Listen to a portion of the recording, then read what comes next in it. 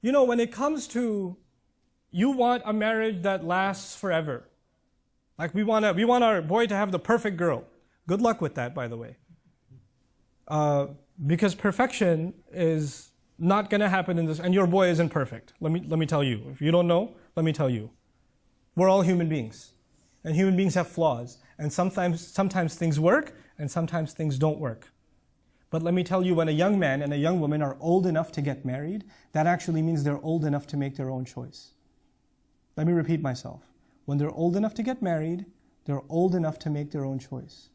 And maybe you don't like their choice. And your job and my job as parents is to advise them and say, I don't think this is a good choice. I think that you could do better. By the way, as a parent, I think I'm always going to say you could do better. I'm always going to say that. But maybe you think this is a mistake. But if your son is 25 years old, your daughter is 30 years old, and she wants to make a mistake, that halal mistake is way better.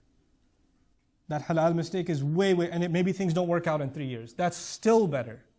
That's still better than you refusing, because I have seen enough cases. I don't talk in theory. I'm talking based on what I've seen, the conversations I've had with people, with real Muslim families around the world, especially around the United States and Canada, where people are, this man comes and says, I want to marry this girl. The father says, no, you're not from the same country, you're not from the same culture, or whatever.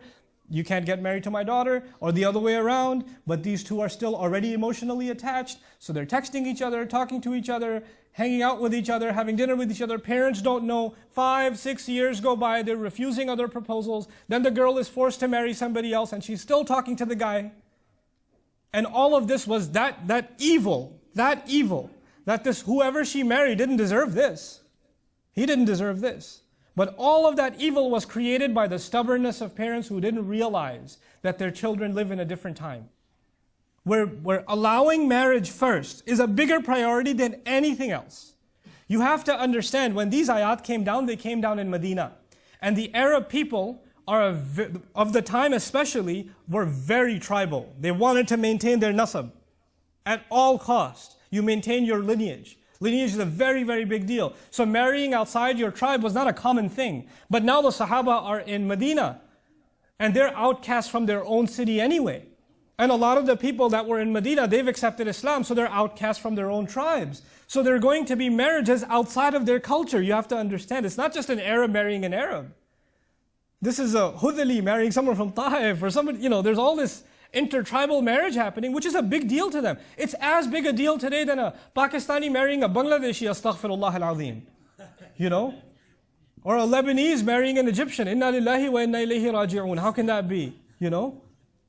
This was a big deal to them. But Allah said, no, forget all of that. Just make sure that marriage itself becomes easy. Just that much. And Allah will take care of the rest.